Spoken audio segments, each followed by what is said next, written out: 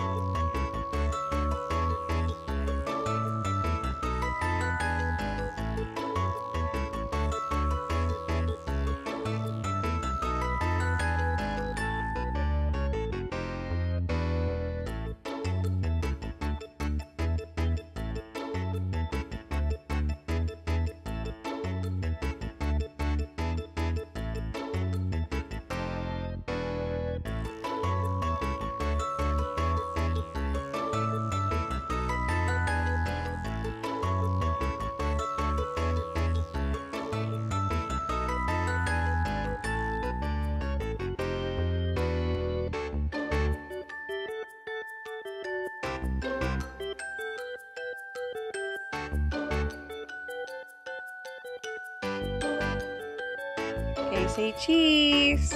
Thank you for getting a good Oh. Wait. I don't want the car. Okay, what are you gonna say, baby? Say thank you, what? Okay, that's good, that's good.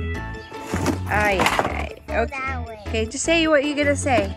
Thank you for getting all the gifts for me. You're my sweetheart of all from my heart. Aw, that's so sweet.